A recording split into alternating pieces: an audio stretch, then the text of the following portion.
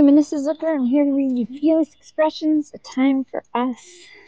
And this is one of the poems that I wrote back before even Facebook was a thing. It's very prophetic for some reason.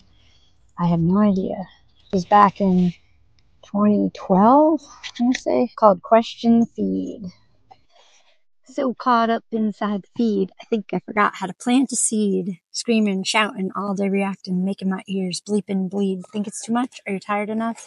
Sick of the arson's aching need? Sick of stalking, haunting, taunting, Facebook's, iTunes, cyber games, email. Where and when? Such a lonesome trail.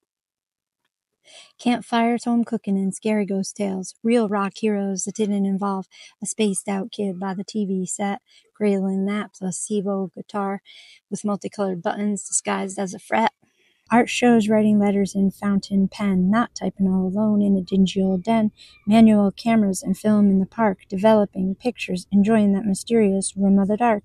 Picture hues manifest, so natural and true. Now Photoshop art, little Johnny can tell you just where to start. So remember where you came from the next time you're cruising the net. You just never know when your mind gets spent.